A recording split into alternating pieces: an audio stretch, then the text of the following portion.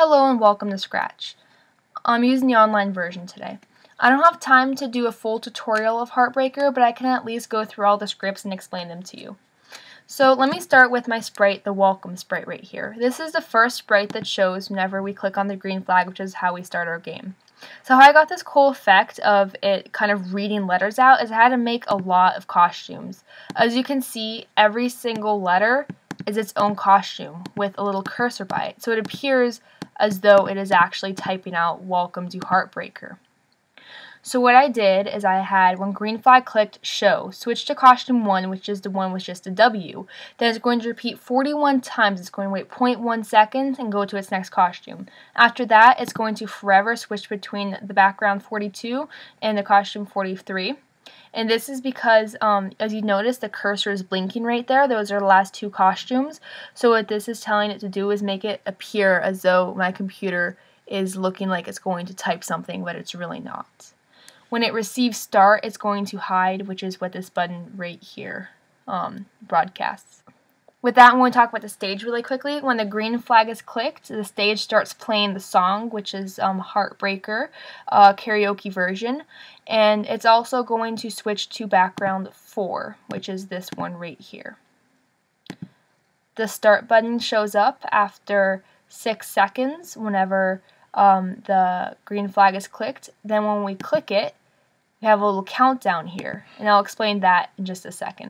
So the countdown is actually the same sprite as our little start button. I thought that this would just be easier to do. We have 3, 2, 1 here.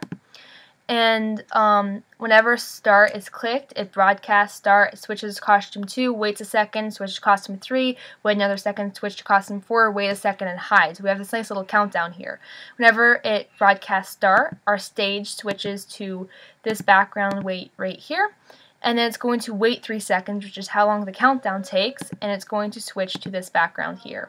So if we want to see how that works, we just need to click on start, changes our background, 3, 2, 1, changes it again, and the game starts.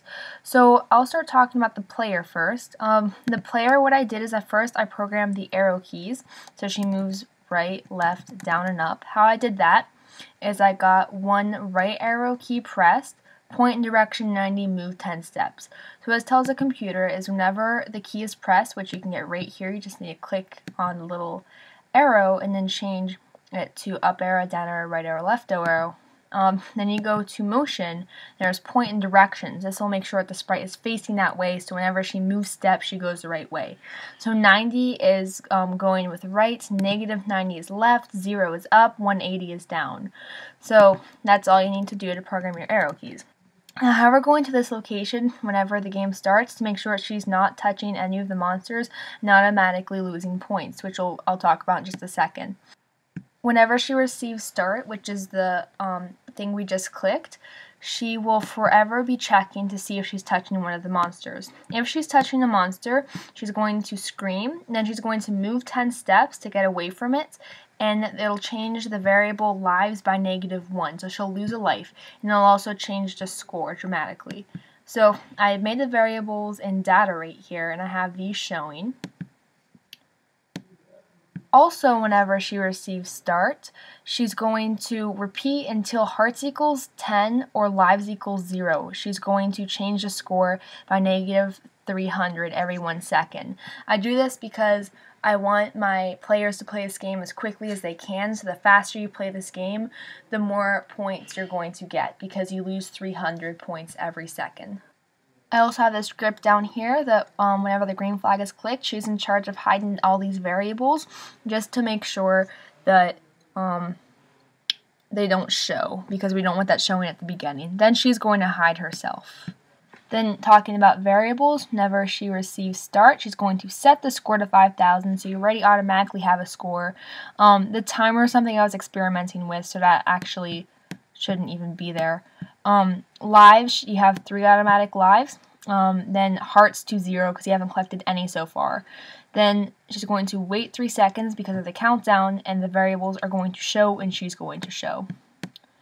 If she's touching the heart, then she's going to play a sound to show that she got the hearts, and she's going to change the score dramatically and also change the hearts. You're going to add 1. So this forever if tells the computer to always be checking once the green flag is clicked to see if she's touching one of the hearts. The heart scripts really quickly. You'll notice I have 3 hearts here. These 2 are actually for the end of the game whenever the user wins, so we'll be talking about those later on. For now, let's focus on heart 1, which is the actual heart you need to touch to get hearts up here to win.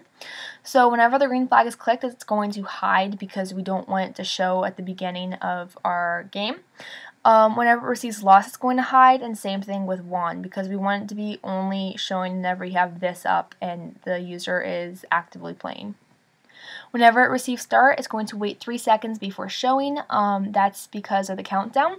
And then it's going to a specific location because I didn't want it to touch the player accidentally, to start, where the player starts. So I have it just going here so everyone starts with a heart in the same place, but then it moves to a random location as you see in this script. This script reads, when the green flag is clicked, forever, if touching player, then hide, go to, pick random -227 to 227 for X, and for Y, -169 and 169, then show again. So what this is saying is that the computer, once this is clicked, the green flag, it's going to always be checking to see if the player is touching the heart. And it's really important to have the forever and the if, because if you have just the if, then that's telling the computer that whenever the green flag is clicked, if it's touching the player. But that would mean that the player would have to click the green flag every single time they have the heart. So that's why it has to check forever. So this forever block is really useful for things like that. So since we just talked about the heart, which is how you get points, let's talk about how you lose lives. So that's by touching one of these little guys. You have 5 monsters here, and they're all set to kind of glide up and down like this, but they glide at random moments. You see it glides from 0.5 seconds to 2 seconds, 1.5 to 5 seconds. Same with these. They're all set to completely random things. They're all a little bit different. So they all have a different time when they go up and down, which can make the game pretty challenging. Whenever the green flag is clicked, they're all going to start where they need to be at the beginning. When the green flag is clicked, they're going to hide to ensure that the user does not see them kind of going around everywhere while that intro is playing. When they receive start, once again because of the countdown, they're going to wait 3 seconds before showing, and when they receive lost and when they receive won, they're going to hide. That way, whenever the player wins, they don't have to see the monsters going up and down again. Okay, so winning and losing. I have these scripts under the player. They're right over here on the right. Whenever the player receives start, it'll forever be checking to see if lives is less than or equal to 0. If it is, then it'll broadcast lost, it'll hide, and it'll hide the variables hearts and lives, so these won't show anymore. When it receives start, it'll also forever be checking to see if hearts is equal to 10. If it is, this player will broadcast 1, it'll hide, and it'll hide the variables hearts and lives. And something I forgot to mention earlier is whenever it touches the monsters, it also changes the ghost effect. Let me put this one into action so I can show you. See, it becomes a little ghost just to show you that you've been hit. And also, I made it impossible to go along the edges because whenever it goes on the edges, it bounces a little bit. So I just did that by having it point towards start, which is kind of the middle area where I had that start sprite, and then it's going to bounce. So these 2 broadcasts are really important, the won and the lost, because pretty much every sprite is affected by this, almost. All the monsters hide whenever they receive lost, they all hide and they receive won. And then these won hearts show whenever they receive won. And what these guys do is they just kind of blink like that around. So that's something I kind of put together, which I thought was kind of cool. And they also change colors if we activate this one. So that's just something that goes on whenever you win this game. And of course, the background changes as well. Whenever it receives lost, it shows your score and it switches to backdrop 7. When it receives won, it shows your score and it switches to background number 8. I hope that you enjoyed my little explanation of Heartbreaker. If you have any questions, you can feel free to put them in the comments below. For those of you who are watching this for the digital core, I'll be seeing you in class either tomorrow or Friday. For the rest of you, I'll put the link to this project in the down bar as well. You can look inside and kind of play around with it, maybe do a remix if you feel like it. So that's about it. Thank you so much for watching.